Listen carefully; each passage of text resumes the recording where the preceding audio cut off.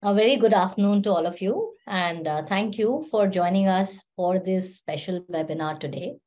I'm Preeti Malhotra, and I lead the Wellbeing Practice at Great Place to Work. Of course, have interacted with many of you. For the people who have regularly joined us in our webinar series and the learning events, would know that when we started our well-being practice, our vision is to really make India a healthy place to work for all. And we have been running a series of these webinars. The objective really is to bring to you learning from subject matter experts and corporate leaders so that we can all go back and apply something in our personal lives and in our organizations. So today we have a very special session designed, and this is a prelude to the World Cancer Day tomorrow. I think the more we study or learn about this subject, we realize that while there is a huge role that the medical team and the governments play in building the infrastructure, making cancer care accessible, affordable, all of those are aspects that we look at, but there is so much more that each of us as individuals can do.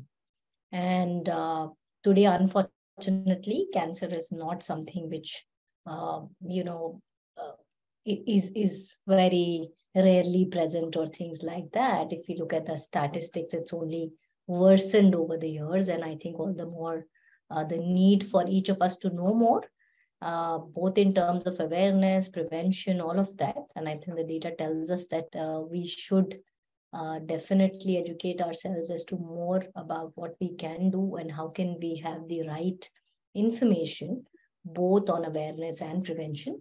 And that was our reason at Great Place to Work to really have this session today. And we're really delighted to have Dr. Sourabh Radhakrishnan with us. Welcome, Doctor. And he is the director of the medical team at Karkinos Healthcare. Of course, his expertise is medical oncology and precision medicine.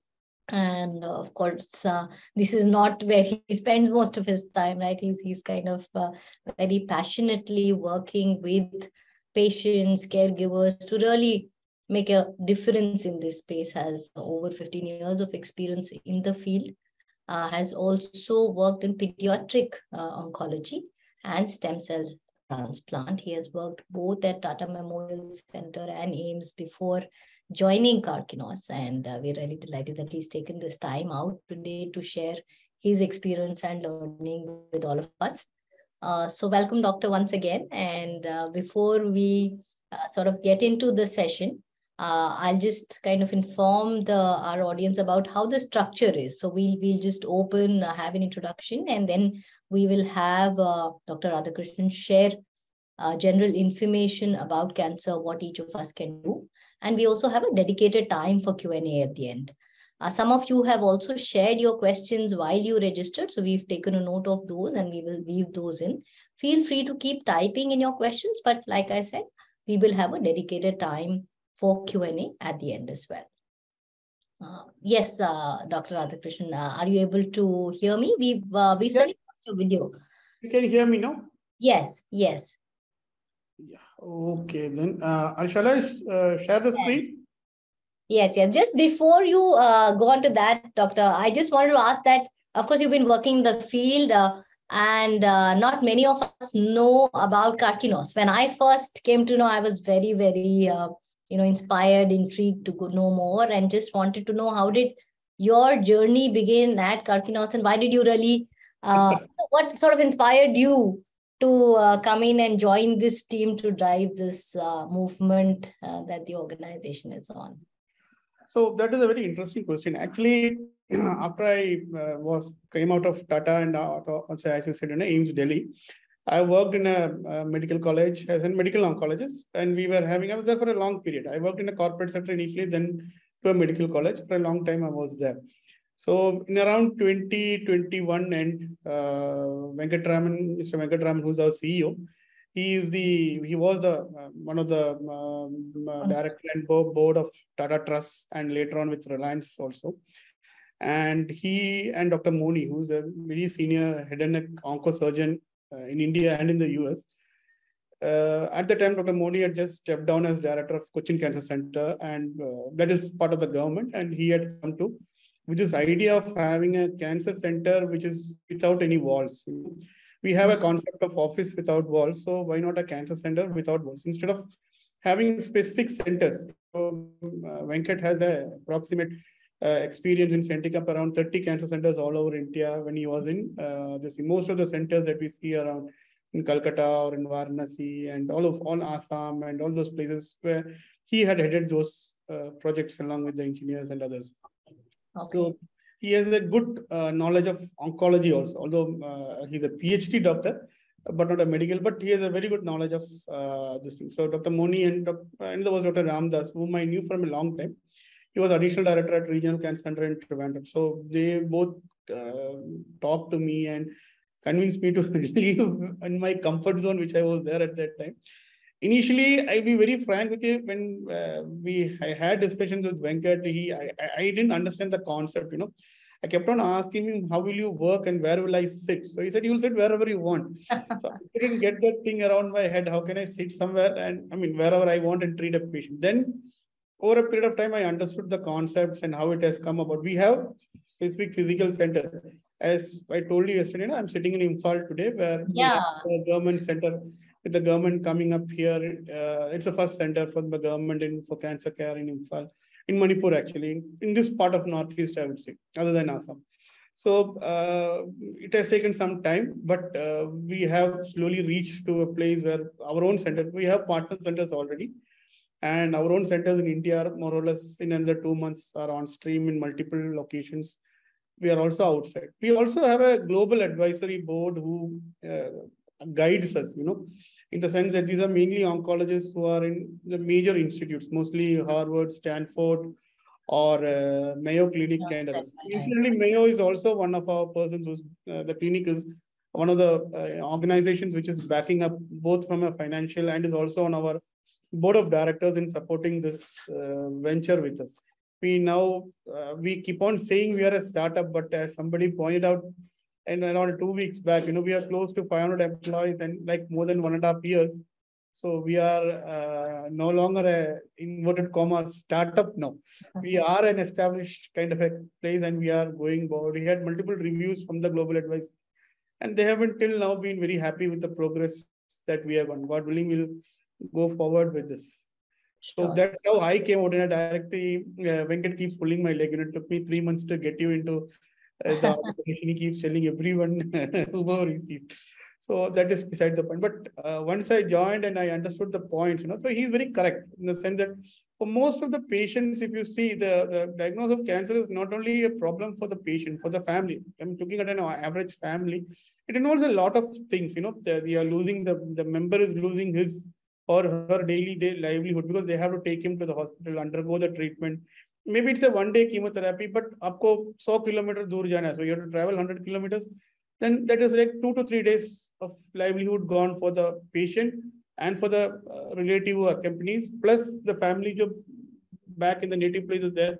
So instead you bring the center, and most of the cancers, 90% of the treatment can take place in a routine hospital. It's only that 10% which requires complicated treatments per se. So that was the thing, without borders. And our partner hospitals are all in tier 2, tier 3 cities or towns, I would say, where they have a routine of a small hospital facilities, and we are doing a cancer treatment there.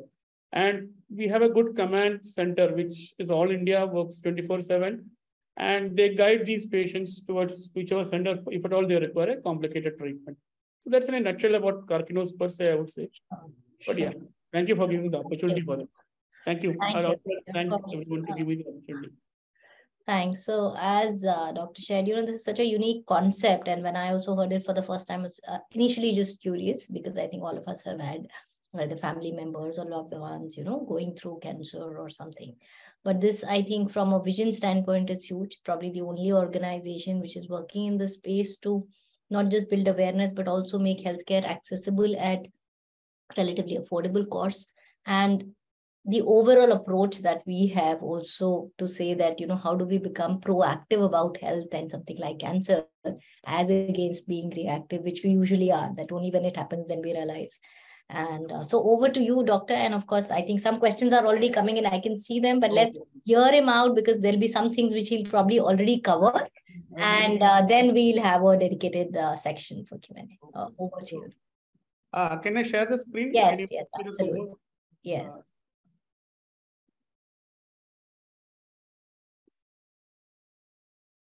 Are you able to? Just let me see. No, it still says disabled. If you could make me the... Can you just check that? Otherwise, we'll bring it up from here. Yeah. Yes. Yeah, I have been made course. Thank you. So, yes.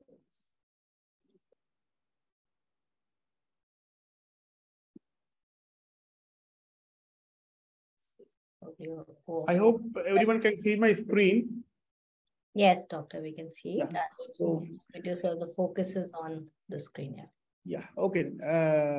Good afternoon, everybody. So when the Great Places to Work came to us, we put on this thing, proactive approach to cancer prevention. Many of us have many of us, even in, I would say, in the medical profession, do not realize that there is most of the common cancers, this is not just for India, but out of India also, is preventable, and if detected earlier can be cured. Many still don't realize that. Still has that stigma attached with that. It's a death sentence. Yeah, it's not curable. So cancer prevention and screening are two important aspects. It is not very glamorous thing to talk about that, like saying high-end machines or the high-end surgical or stem cell transplant and others, but it is a very, very important thing, and which is unfortunately not many people realize that. So I could go there. Yeah. So I just start with a few numbers. So in 2020, we had nearly, in India, we had around 13 lakh new cancer patients. This is what is registered. Many times the unregistered is expected to be another 50% to this. So that is approximately, many times the cancer registries do not even exist in many of the states in India. So in 2020, when I first started using the statistics for this PowerPoint, when I was searching out, 1 in 10 Indians was said that there's a chance that they will develop cancer during their lifetime. So 10% of us will develop a cancer. But in 2022 and by 2023 January, actually, the number has increased to 1 in 8. And by this year end, probably the WHO estimates कि आपका 1 में 8 होगा. यानी कि 1 in 7 होगा. 1 in 7 will be the chance of an Indian having a cancer during his or her lifetime. The major issue is not that, it is that our survivals are very poor even now. मतलब 30% से भी कम है. But agar aap European, or if you see the US and other areas, it's less than 30% as compared to them. In UK, for early stage cancers and most of the common cancers, they have a cure rate of more than 90%. So it's something like tuberculosis cure rate, which we are talking about here, more than 90%. Some of them having more than 95% cure rate. We have a long way to go there, but yeah, we have to be there in many ways. So the importance of early detection. So two things, as I said, prevention and screening for cancer is a very important thing. The importance is that most of the cancers in India are diagnosed at an advanced stage, and it requires complicated treatments, complicated chemotherapy protocols, high-dose chemotherapies, complicated surgeries, radiations, high-end radiation machines. If one can detect it earlier, treatment is that much simpler and that much less toxic and that much less cumbersome, and the person is that much more active more quickly. So it's not just from an economic point of view, from a person's own well-being and a quality of life point of view, it becomes much more easier to treat if one detects it earlier. So this is a very simple slide showing what is a cancer risk factor and what are the things. So modifiable is which we can control. Non-modifiable, some things we have no control over. If you are a female, you have a higher risk of breast cancer. Males have a higher risk of prostate cancer. These are because we have those organs and they are more common. Otherwise, these things are not there. So, but in 90 to 95% of cases, that's vast majority of situations, we have modifiable factors. Most common two being tobacco and alcohol use, to a lesser extent physical inactivity, and dietary factors. These three are the commonest things. Of course, others like lack of breastfeeding, those are not very common in India. Occupational carcinogens, addition, again, are not very common. The vast majority which we see on a daily basis are either tobacco or alcohol use, predominantly tobacco.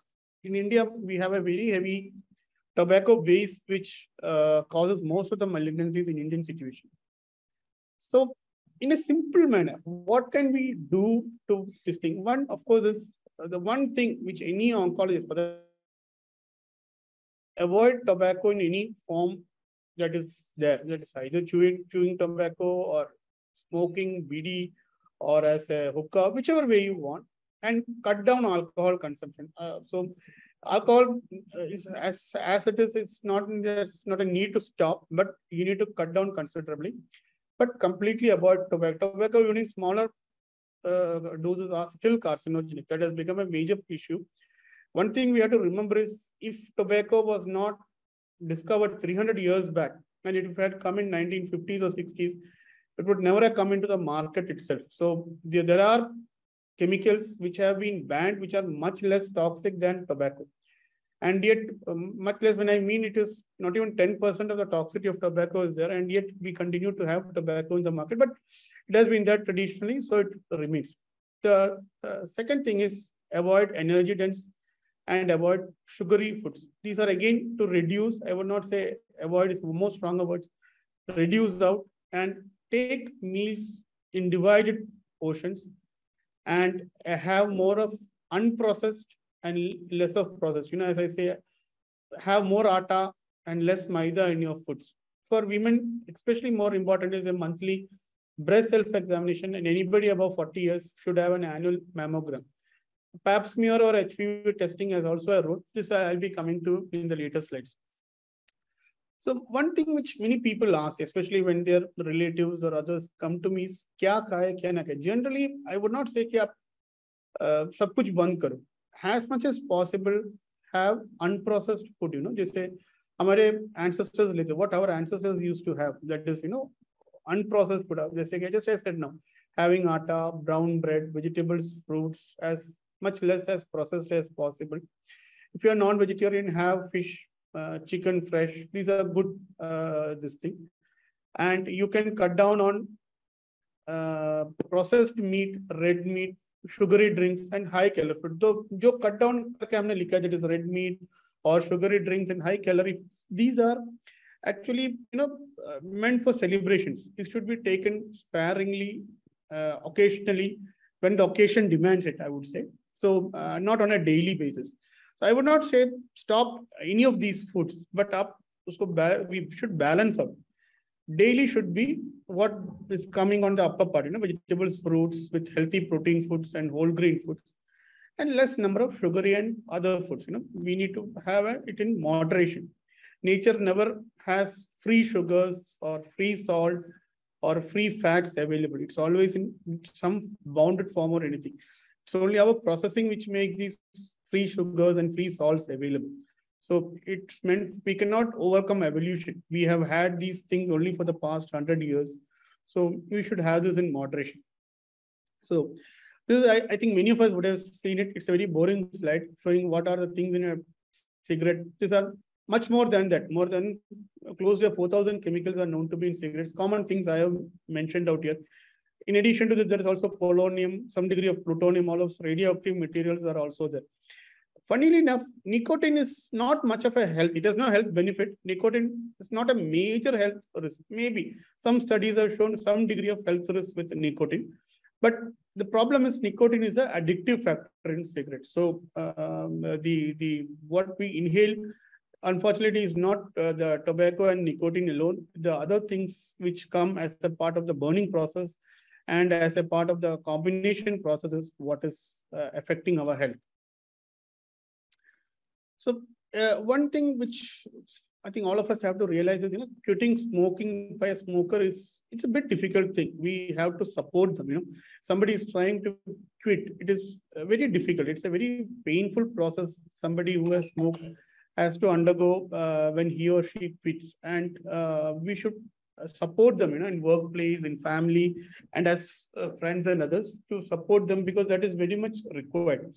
And unfortunately, multiple and repeated studies have shown that the only way which is successful in quitting smoking is to quit what is known as cold turkey. Matlab, stop it suddenly. No? Ekdam se band kar. One day you realize, stop saying, from today I will not smoke. So that is the most successful method to stop smoking. It's a very difficult method, but it is feasible. So one thing to always believe in that there is an effort required, because nicotine is a physical and a psychological dependency. It produces both. Body does get used to nicotine being there in the system, and initial period is very difficult. But it is the initial periods which are difficult, and later on it becomes more easier. But it will take time. There will be periods in one's life when one may wish to go back to the tobacco, So, but believe in your ability to quit. And first and most important thing I always tell to anybody who wants to quit is the first step is that you have taken that, that you realize that you need to make an effort to quit. That is the first realization that should come from the smoker. Second is his own belief and confidence that yes, I can quit. Once you decide it, try to avoid being with smokers or tobacco chewers, because the smell and the color, it brings back memory and the body's need for that, If necessary, there are tobacco cessation clinics, and always involve the family and friends and the work environment. I think as a working, one of the major things the work can provide is a stimulation and it help to avoid using tobacco and other things, and guidance to provide a worker or an employee to quit smoking. Nicotine chewing gums and e-cigarettes have come about. E-cigarettes have much of a problem. Fortunately, the Indian government has already banned it, so there's nothing much to talk about it. It's not that beneficial as compared to some benefits are there, but overall it is bad. It can have its own set of issues, and long term it's believed that the eventual these things might be the same. In fact, most of the countries have banned it now outright, or have heavily regulated it somewhat like that of a simple cigarette. So nicotine chewing gums are available to help people to quit. So e-cigarette, I would like to make very clear, is not a method to quit tobacco. That is very specifically, I have put it here because people have asked me, can we use e-cigarettes to quit as a start to quit smoking? E-cigarette is not a method. Nicotine chewing gum and nicotine patches are to some extent, but nicotine does have some harmful effect. So please do not use an e-cigarette as a method to stop smoking, or as a feasibility for you to stop smoking. It is not, and it has its own set of side effects, and don't even think about using it as a method to stop smoking. It's just like starting Gudkha to stop cigarette smoking. So same side effects, same problems. So what I would like to ask some of at least is, what do you as a person, many times I ask, people when I give talks and others, जब आप cancer के बारे में सुनते हो, when you hear the word, what are the things that you think about it? So as a doctor, when I first decided to take up, to go into oncology, I would be very frank, many of my family itself was very, teachers and family were really confused as why I would want to go into oncology of all medical specialties. It was a very big question from them. Hey, why do you want to go? So I would like to know what, if at all, if any of you have anything to contribute, So meanwhile, I'm putting this slide up there. This was a thing which was done by the Indian Cancer Society some years back, 5 to 6 years back, asking people, what they thought when they thought about cancer. Many of the myths of cancer, and many of the problems which is associated with the cancer diagnosis is present in this entire study. So one and most common thing, which I've heard from most of the patients which come with very advanced or some problem, is that they knew that there was something growing, but they thought कि उसका कुछ कर नहीं सकते, that was not curable, and I didn't want to burden the family. And as much as possible, I thought if I ignore it, the problem will go away, but ignorance is very dangerous as far as cancer goes. So the first and foremost thing everybody had was a very fearfulness, and they were hoping that the thing that was growing was not cancer. So as much as possible, need not know about it and let it be that way. So that was one thing. Second thing is, people don't want to talk about it. They're worried that if they talk about if they talk about cancer, they may end up having cancer. That is a big problem for them. So I have had patients tell me the same thing. कि अगर cancer के बारे में बात करते हैं, हमें cancer आ जाएगा. That's a belief that they have. If you talk too much about cancer, you may end up getting cancer. So it's a forbidden word. कि नहीं. तीसरा चीज है कि everybody doesn't want to think that nothing bad will happen to them. But when you cross a road, you don't think you will get hit, but somebody gets hit. Somebody will always get that. So it will not happen to us. It is not that easy to say. Cancer has a very complex set of causative factors. It's not like one set a key factor like COVID virus cause करते हैं. Cancer is not like one cause. It is multiple causes happening over time and space, which will eventually lead to cancer at some point in somebody's life. So no one can predict. Even I cannot predict whether I will have cancer, despite all the knowledge that so many teachers and others have taught me. There is, again, I can tell you very frankly, I cannot predict whether I will have cancer or any of my family members will have or not. Many of my family members have. Some of them I have only treated. So that is there. Theme thing is ignore some symptoms. So most of us tend to have a tendency to ignore minor symptoms, even if it is not going away. Second thing is not many people realize it's screening. Even if government keeps it, some organization comes and says कि camps लगाते हैं कि आ जाओ screen करते हैं. So it's not of much use.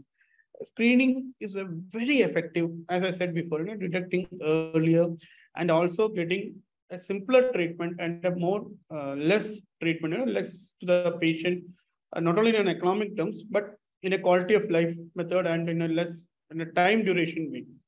And most importantly, cancer treatment is many times expensive, but screening is not. So that is a very, very important thing. Screening is not at all a costly, and occasional screening methods are slightly inconvenient, but per se, most of them are straightforward methods.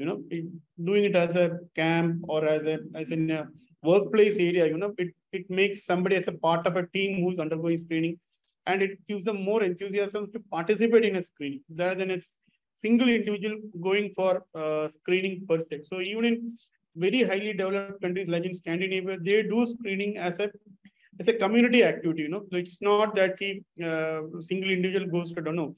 The government or the organization encourage them to come as a community effort.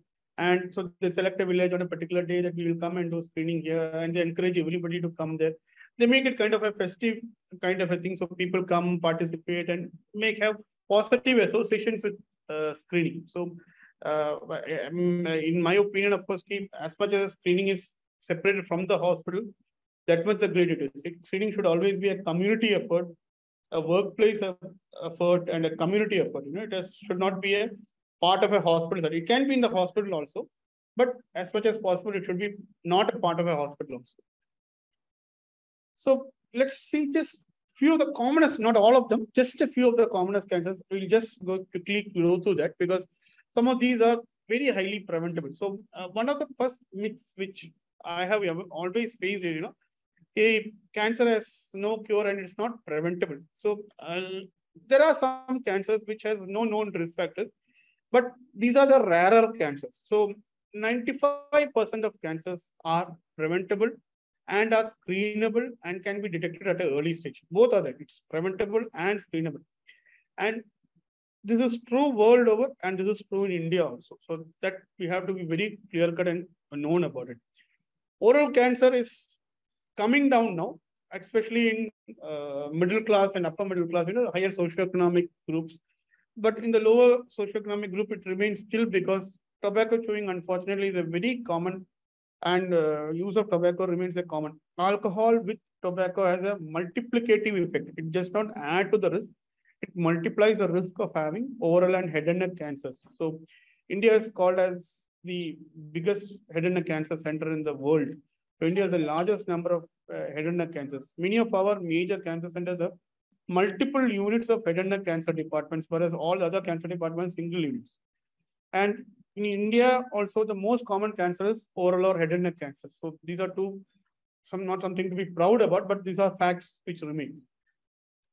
So the oral cancers, one of the major things which I have always felt is it's very easy to see, because something the patient can see, with the relatives can see. Har din we go in the morning, look in the mirror, shave karte, dant and muh saaf karte, we brush our teeth, clean our mouth. So we can see it in the mirror very easily. Most of the head and neck cancers are in visible areas. So the most common thing which comes up is an white or a red or a mixed colored patch which doesn't go away. So just because you have a reddish color or whitish color doesn't mean that there's cancer. But koi bhi, anything that is more than 3 weeks, you are looking at a possibility of cancer and need evaluation. At least I'm not saying it's cancer, you need evaluation. Something doesn't go away in your oral cavity, a color difference or a small wound or something. It doesn't go away. You have to see a doctor. Your closest family doctor, not an oncologist, not necessarily a doctor. Go and see a close by doctor. Any other thing, so swelling in the neck or a pain in the mouth or a tongue or jaw pain, any difficulty in chewing, etc. These are all to go to a doctor. But most important, please remember, a red or a white or any change in your visible area of the mouth or any difficulty in eating, please meet a doctor. So one more thing which I would like to say, which is many times, is once in a month, do check your mouth. So when you are brushing your teeth, just pull up your upper lips and see mirror mein kya hai. Pull down your lower lip, see the gums, open the mouth and see the palate and other areas. Feel your tongue with your hands and how it is, any change in your this, because we know our bodies, our own bodies much better than any of the other areas. Just do it once a month. Very easy to pick up. So it's known as the 8-step method by WHO and others, but it's a very common, easy method. Once in a month, koi bhi ek date aap choose kar lo. Maybe if the first of every month, then do it. The second most common cancer is lung cancer. So the lung cancer major issue nowadays in India is the increase in number of female lung cancers. Now, as a country, India, the use of smoking cigarettes is not very common among females, in ladies. But we have a large number of female patients, mainly because of the phenomenon of second-hand smoking or the environmental smoking. So the spouse smokes in the room or in the bedroom or in the kitchen or somewhere, and the family members are inhaling that smoke. So the risk is almost 80% of that of a direct smoker if you are in the same room as a smoker. That's why we have all those in airports and other areas. You can have different smoking sections itself, where that room which has completely shut off from elsewhere. That is because of to avoid a second-hand smoke. That's why the government has now very strict laws to prevent smoking in workplaces. And if you see all our 60s and 70s movies, you can see the hero and others sitting there in the office smoking and doing that. You go to office today, you will not see anybody smoking. I mean, if at all somebody has to go out and smoke, even that is prevented in many areas in India. So unfortunately for lung cancer, most of the symptoms are very non-specific. You might have a cough occasional. Many of the smokers already have cough because of smoking related cough. Sometimes there may be slight difficulty in breathing or any things, maybe there's sometimes feeling of tiredness may be there. Any blood in sputum or any other more specific symptoms comes up, it is time to check up. But do have a look. How much difficulties you have with smoking. Anything more, do go for a checkup. Prostate cancer is more a disease of the elderly, but its numbers are there. It is many times under-detected. I have put it up, although it is not still that common a cancer. Probably we're not detecting most of them. One of the reasons of putting it up in this presentation is that we have a simple blood test in most labs around the country. Most labs are doing it now. You get it within around 2 to 3 hours, the report is get to. It's known as a PSA test, not very expensive. And if it is markedly high for your age, you have to have an evaluation for prostate cancer. So it's a very simple, straightforward screening test for prostate cancer. This is especially for all our male persons who are sitting there. It's a very simple. You don't have to do it in your younger age, but anybody above 40 years, once a year, PSA. There is no recommendation per se from any society regarding how frequently one should do a PSA. But if somebody asks me, I say, up saal mein ek bar kar, it's not an expensive test. And if you find anything, you go ahead and treat it. So less than 40 is not very essential, but above 40 years, you can see. I would not say because there is no guidelines per se on testing, but it's not an expensive test. And nowadays you get it on almost any lab, you can find this out. So an interesting factor which I have noticed over a period of years is colon cancer. When in my training period or in my younger days, we didn't have much patients. We had patients, of course, with colon cancer, that is large intestinal cancer, but it was not very common. It was a much less common thing. We had more of esophageal and other cancers, but nowadays colon is very large. It is like third or fourth commonest cancer now, and still increasing in a rapid manner. Colon is, again, one is of course smoking. You can ask how smoking causes large intestinal cancer, because when you inhale the smoke, it goes not only into our airways, but it goes through the food pipe into the stomach and eventually into the large intestine. So alcohol is again one more culprit here. It has a product multiplicative effect here also. Colon is one of those things where our dietary habits has a very important role. So again, as I mentioned before, use of processed foods, red meat, excess consumption, these are one of the major risk factors for colon cancer. Using unprocessed fiber-rich food is one of the direct methods of reducing colon cancer risk. Colon cancer risk is very uncommon in vegetarians as compared to non-vegetarians. I'm not saying one should be a vegetarian or should stop using non-vegetarian, but use it in everything in moderation and avoid processed this thing as much less as occasional eating is fine. Again, most common symptom of colon cancer is blood or mucus. But that said, one thing to remember is most common cause of blood or mucus in stool is actually hemorrhoids or जो piles कहते हैं वो है. And but at the same time, many patients with colon cancer have come to me because they have missed diagnosing it, thinking that the blood and mucus in the stool which they were having was due to hemorrhoids. So anytime you have blood or mucus for the first time, do meet a doctor. And if you have already a patient with hemorrhoids or piles, if your bleeding changes or the color changes or it increases or कुछ और फर्क आपके bowel habits में हो रहे, then again meet a doctor. So till recently, the commonest screening test used even now is what is known as a stool testing. So we had stool occult blood testing, jo kehte the. But the problem with that was कि if you had animal blood which you had taken, sometimes it gave false positive results. So now we have even a simple. And second thing was that this was done only in a lab at required chemicals and other things. So you had to go to the person had to go to the lab, get the bottle for testing. Next day morning, stool sample leke, they had to go and give it back.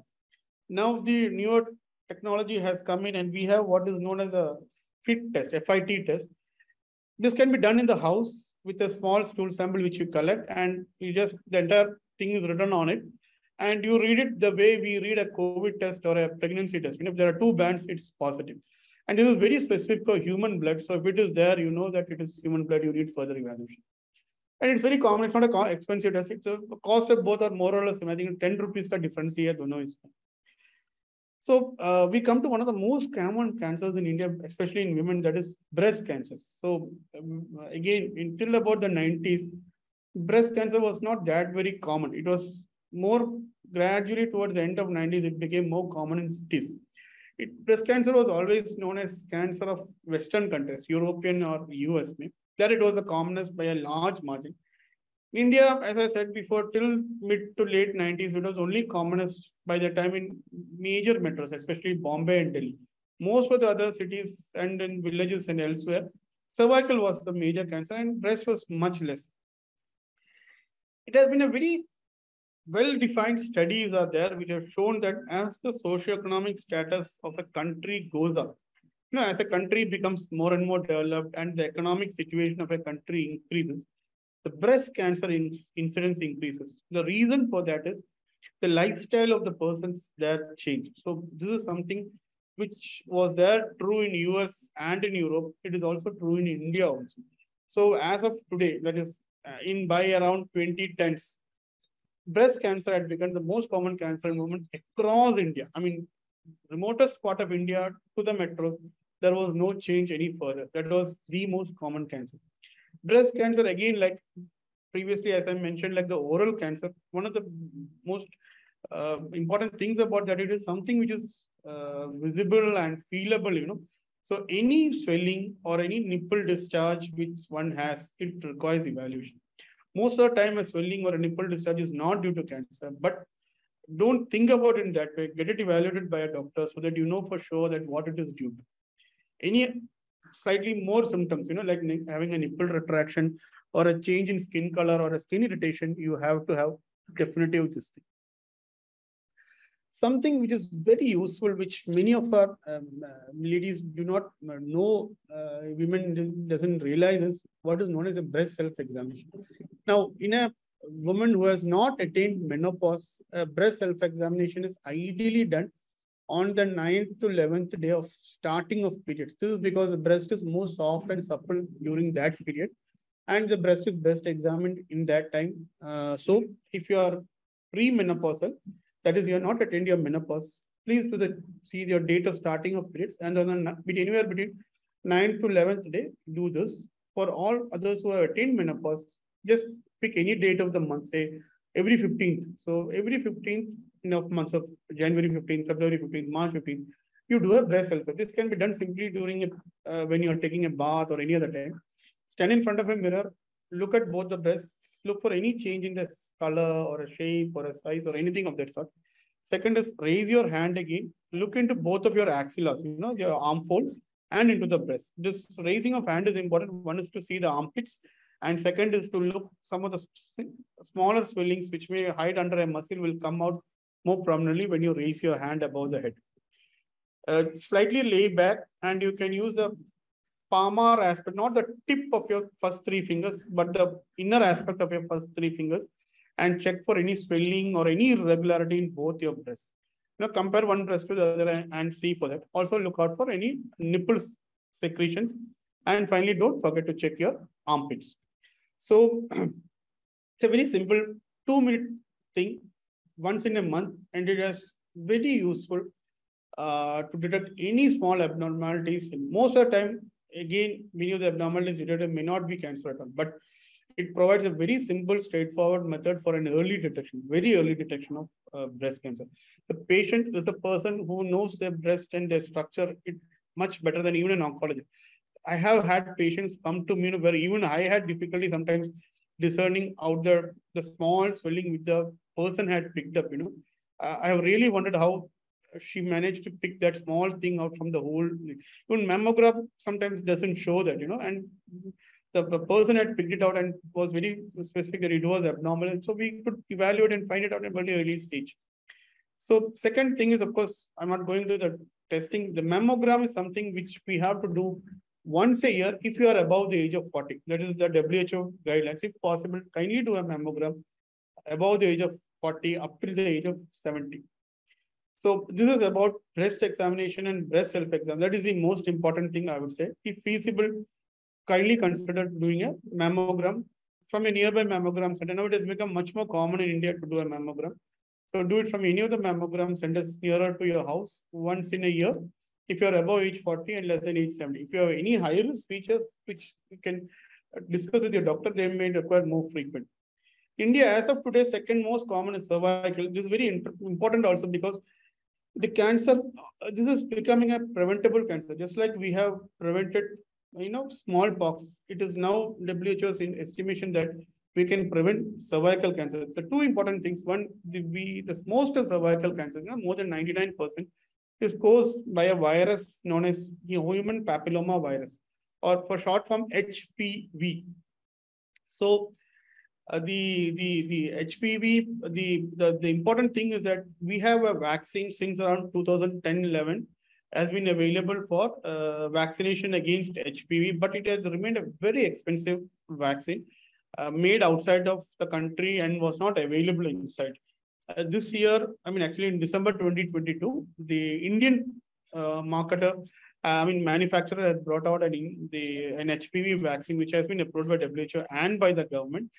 And as I speak this, most probably in another 1 or 2 months, the government of India is most likely to include this vaccine into the universal immunization programs. Once we are able to give to 90% of the girls under the age of 15 this vaccination, we can more or less prevent cervical cancer. So for all of us who have not got the vaccine, most important thing remains to get the screening. most important screening is for HPV. As per WHO, now for cervical cancer, women have to get screened for HPV. For some reason, HPV testing is not available. Our old pap smear, which is the most simpler test, is also available almost everywhere in India. HPV was expensive, very expensive previously, but with improvements in technology, the cost of everything comes down. So HPV testing cost has also come down very much. So there are many other cancers, but these are the most common cancers, which, as I've talked about. And there are much treatments. I'm not going much into that. There are complicated treatments like transplants and other things. There is nothing need to go for that. So what I would like to reiterate, before I go on towards the end of my talk, is that early detection is the most important one, not only in terms of cost, but in terms of life, quality of life, duration of treatment, and fitness of the patient. And I would say from an Indian perspective, fitness and survival of the family also, because it is not just one individual who gets disease when he has cancer, it's the entire family who's going to suffer from cancer. So earlier something is detected, earlier it is diagnosed, and earlier it becomes much more treatable. So not only a direct cause, but indirect cause are also very important. So at Karkinos, we have been trying to tie up with different centers as our partners, in addition to having our own multiple centers. Not only in India, but now outside India also, it is going up. Dubai and US, it's coming up. We have set up labs also for many of the higher tests, which are not available in India at all. So now these tests are also have come up actually in some parts like in Bombay and Kochi, but are also coming up in another 2-3 weeks in Guwahati and in Chennai and in Hyderabad. So the other thing which I have noticed, is work organizations have started playing a very important role in, not only in cancer, in general, in wealth and health of the patients also. So one of the things is, of course, having awareness sessions like which I am giving. Second is risk assessment of by the organization of their own employees. There are well-defined risk assessment, just things which a person can tick and send back, which will let them know whether they are high risk or not. And those who are high risk need to come for screening only. If someone is of a certain age and wishes to go for screening, fine and good. Second, of course, is make available the corresponding doctors. One more thing which over a period of time, which just noticed out, is that the organizations, I'm not talking about big organizations, I'm really talking even smaller organizations, like 2-3 smaller hotels or restaurants have started supporting their caregivers, in the sense that when you treat somebody with cancer, the entire focus of the treatment team, the family, the others, and everything is on to the patient. What one forgets is the caregiver who's there, the primary caregiver. It can be usually the spouse or the child, the children or the parent, whom we forget. They are undergoing a lot of physical and emotional stress, not just financial, also there. They have to go for their work and come for treatment of the loved ones. And they also have a guilty feeling in them that they're not doing enough, or 24 hours is not enough for them. They somehow wants to be there always, but work and other things don't allow it. So many problems have there. So in the earlier days, most of the organizations were not very this thing. Your relative has a cancer. Why do you want to waste time with it? Send him to a nursing home and let them give him end of life care and treatment. Why do you want to take leave for the thing? So from that to a situation now where even smaller organizations are saying on the day of treatment, like for taking chemotherapy, for example, since I'm a medical oncologist, so they say you take leave and go, we'll pay you on that day. No need to take non-paying leave. We'll give you a paid leave itself. You go take it, come the next day for any complications occur, you go on leave, go and get the treatment for it.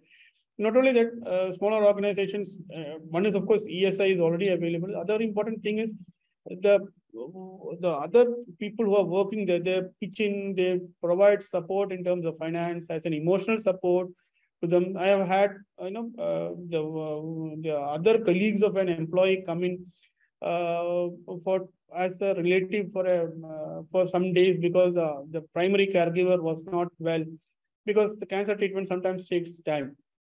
So this is a very important, and it's a very positive change from.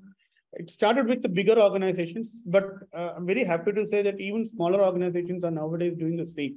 in the way which is feasible for them. Bigger organizations already have their own insurances and others, but smaller organizations have also, and to some extent, they are also trying to remove that stigma and trying to get their employees to come for awareness sessions and others.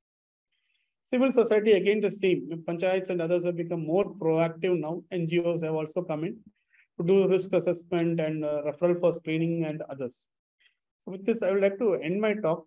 We have a command center which you can call anytime and talk about cancer. It's not only meant for patients, it is also meant for anyone, any citizen of India who wishes to talk or wants their concerns addressed for cancer. Before I end, I would like to thank again Great Places to Work for this meeting and this opportunity for me to talk. So back to you, Pritva. Thank you. Thank you, Dr. Radhakrishnan. That was definitely very useful. So many things that we don't know about or think or have myths about. I think your presentation clarified that for us. We could actually take off the presentation and we'll just open it for questions. Yeah. There are a couple of questions already, and feel free to add in any more questions. So one of our attendees, and I know you put it up right up front as a question, Keshav, so thank you for waiting. And this gentleman is sharing that they have an infrastructure company where the project sites have a lot of dust and dirt and other things which could be present in the air. So what is the best way to, one, of course, I think they've asked us, what is the best way to make employees aware about cancer, which could be done through talks like this, and maybe even some written material. But is there anything on the prevention front, and you suggest, doctor, especially where we know that, and here this person has mentioned about an infrastructure site, but it could be other work environments also, which sometimes could have higher risk. So one thing is, there are very specific guidelines, how a site should be and what are the workers should wear. So sometimes it's not feasible or practical because it just many times is not affordable to the person concerned to have a mask or other things. A simple mask, which now everybody is used to it because of COVID, I would say, considerably cuts down the amount of inhaled dust and particles which the workers inhaling. So direct inhalation is not there in many of the that kind of work because it's on very specific filter mask. But in general, a construction site, all that is required for most of the sites, along with the general safety features, a straightforward mask, a simple mask, which is very fortunately, I would say, because of COVID, that word should not be used, but is not available at a very low cost. It's something which organizations can make available to them, and it reduces it considerably. There are huge studies which show that the amount of particulate matter inhaled in with and without a mask becomes a huge deficit. COVID as a virus was a very infective virus, but a simple mask was very effective in preventing it from being transmitted. So your dust and other things are much larger particles, it's not submicroscopic. So it will become very useful. So that is one thing I would like to say. So that is enough, along with having, the usual safety features, have a mask, encourage them to wear a mask. They can reuse it, unlike COVID, it need not be thrown away. They can use it for 3-4 days or use a cloth mask. So use 2 masks, one you can wash and use. Other time, the other one can be used. It's not very expensive, and it's like, I think many companies will be able to provide it at a very low cost. 2 rupees, 3 rupees, maybe aa jate hain mask. That is one thing. The other question which he had raised was very specifically stage 3 cancers.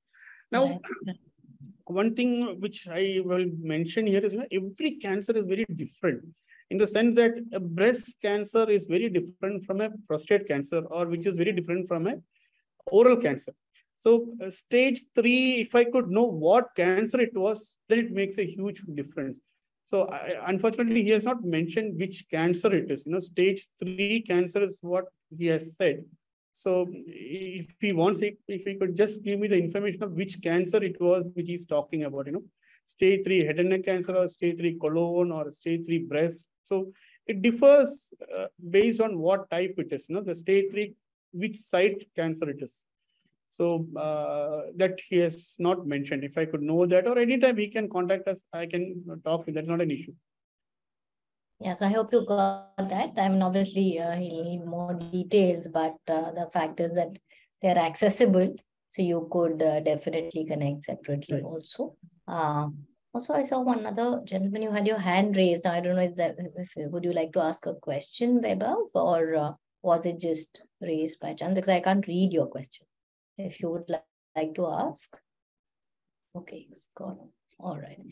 Okay. Any other questions that the audience have here? I know I have a few from the ones that you had shared earlier, and I could go to that. But I thought for the people who are here, of course, do also share your feedback in terms of what would you like us to share more of, and we will do that. Yeah.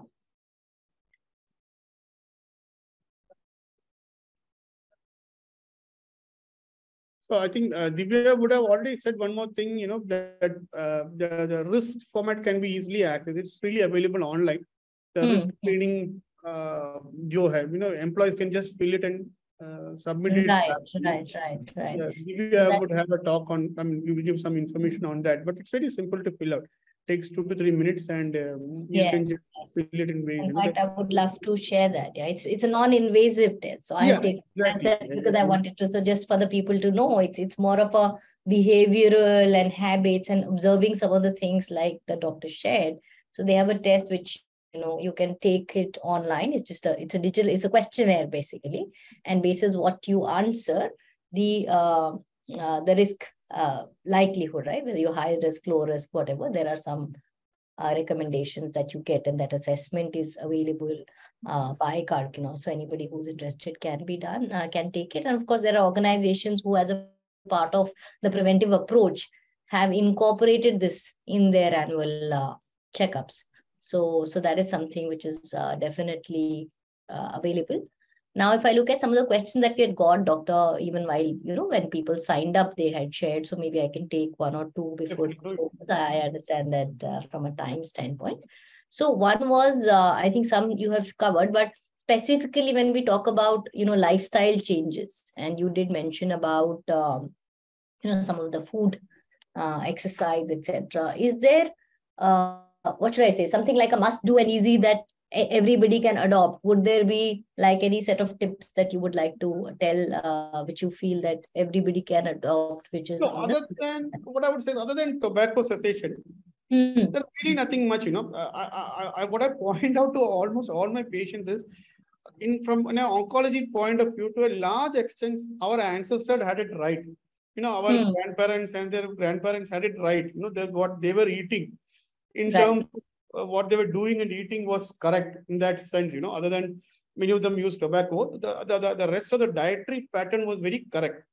Over a period of time, we have lost that. So, the processing of food, that the use of a processed food and red meat, to a reduction in that would help us to bring down considerably most of the cancers in GI tract and prostate, etc. So there is no one specific diet or one specific food, which will help you prevent. It is just a normal diet which we have, and with less of processed food. As I said before, those foods, like a burger or a pizza, it's meant for a celebration or an occasion. So it's not, when you are young, it is different. When you are, say, in schools or colleges, it is a different thing, but once you cross a certain age, your body is no longer that. So that said, one thing I would like to point out here is our youngsters are much better than, I would say. Nowadays, I don't see much youngsters using cigarettes. Right? Most of them are more into gyms and other things. I think that is a very welcome change. I see many of our younger generation, But in general, as a food, what I would say is use unprocessed food as much as possible.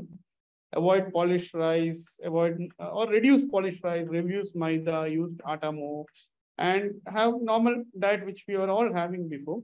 Occasionally have any of the things you want to have, fast foods or colas or whatever you would have it, but make it an occasion, and maybe that it not be much of a problem. None of these need to be stopped.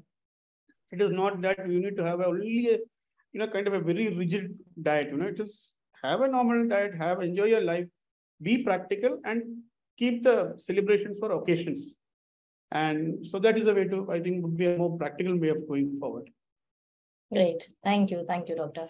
And maybe I'll take the last question, which has just come in, and we're towards the end of time, which is the person is asking that, if there is one person identified on colon cancer, like we said, there's any history in the family, is there anything that people can look at from a preventive standpoint? So colon cancer is heavily dependent on diet. So there is a very small genetic risk factor involved, but as a factor per se, father has, the son has, that is not there. So there are very specified families around the world which is related to genetic, but that is a very small percent of colon cancer, what is known as polyposis coli and HNPC. These are medical terms, but other than that, which are not the majority of colon cancers are non-familial. So most of us, which we see, is not familial. So if somebody in your first degree relative has a colon cancer, first, of course, as I said, check your stool. It's a very non-invasive method. Check your stool for a presence of blood. Second is get a doctor to evaluate you. If you are above 40 years, at least once undergo an endoscopy or a colonoscopy, once in a decade, just to see that if possible, if that is possible. At the bare minimum, you can do a stool test and a checkup by a physician. So that is what I would say. And the general diet, which we have just talked about, that is it becomes that much more important in prevention in cancers in colon. So that much I would say that would be the ideal situations. Okay. Thank you so much, doctor. This was very useful. And of course, we will be sharing the recording. And if there's anything else, feel free to connect with us. Of course, doctor also shared the helpline. So feel free to connect. And your feedback is always welcome for us to make these sessions more meaningful for you. Thank you again, Dr. Thank you for coming. Thank you so much. Thank you, Preeti. Thank you so much. Thank you. Thanks, everyone.